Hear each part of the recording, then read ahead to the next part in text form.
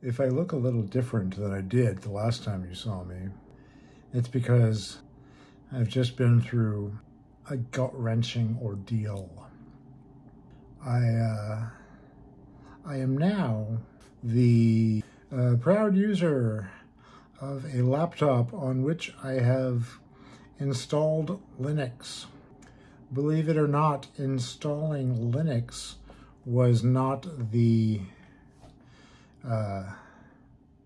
ordeal quite as much as the fact that I had to use Microsoft Windows in order to reach the point where I could destroy Microsoft Windows on the computer and replace it with Linux. I started that a little over 24 hours ago. I haven't been working on it the whole time. I did have to go to bed and go to work today, but I came home and after a great deal of frustration, let's just say that if I didn't already hate Windows, tonight would have been all it would have taken to make me hate Windows. And first this part I can't necessarily blame on Windows. First, the program that was supposed to create my bootable USB drive did not work. I found another one that came highly recommended, and it worked fine, but then the process of booting from the disk from Windows to the USB using Windows was terrible. And eventually I figured out what I was supposed to select for the drive, because they don't just say, the instructions say select the drive you want to boot from, which was my Linux created thing on a PNY brand drive in the D drive slot. Were any of those things the options given? No. Eventually what I figured out is I had to do CD HDD, despite the fact that I was not using a CD at all. But I finally got it to work, and then from there, running the Linux installer was just a matter of basically hitting continue a bunch of times. And now I have a Linux computer. I would stay up later to play with it some more, but I have an audiology appointment in the morning, and I am expecting, I am hoping and fearing that they will prescribe me some hearing aids, because I think I would really benefit from them. 5 years ago, I took a hearing test at a place that sells hearing aids. I will let you guess whether the place that is in the business of selling me hearing aids said I should get hearing aids. Hint, the answer is yes. And I'm not saying that they were wrong, but they had a certain, they had no incentive to not tell me I needed hearing aids. So I thought, well, I'll go and do it with Kaiser, because they get my money whether I do this or not, and so they are not as incentivized to tell me I need hearing aids.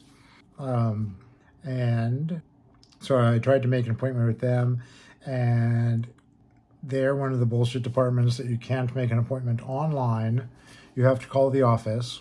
That's right, audiology, the Department of Medicine devoted to figuring out if you can hear and if not doing something about it, requires you to make a phone call in order to set up an appointment.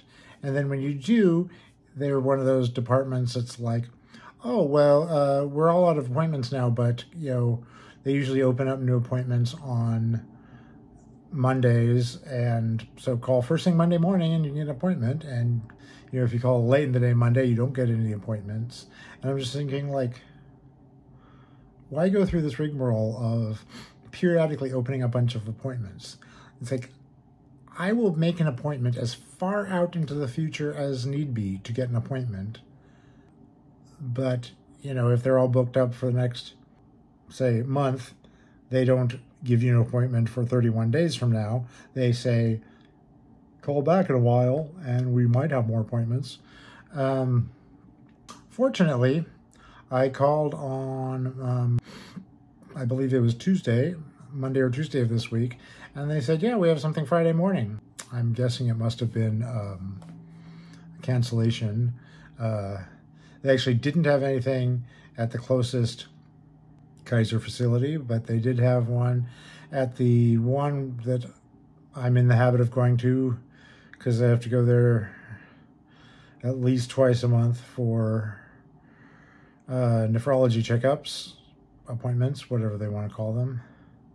So tomorrow morning, or today morning, or some other previous morning, depending on when you watch this, I have an appointment at 10 a.m., which normally I'm not even awake at 10 because I work at 1 p.m., but they had an appointment, so I took it. So by the time I make my next video, I will probably have a prescription for hearing aids, perhaps even hearing aids themselves. I don't know if they do it right away, because I'm sure they have hearing aids on hand that they just need to tweak to my settings. I have no idea how it works.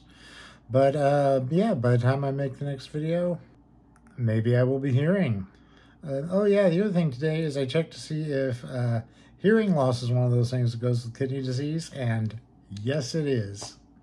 Of course, I'm old enough that I can't assume that I'm losing my hearing because of my kidneys, but if I get hearing aids, I'll be about 20 years ahead of the schedule that my dad was on for them. And that seems like a kidney disease thing. And I will leave it at that for now. Good night.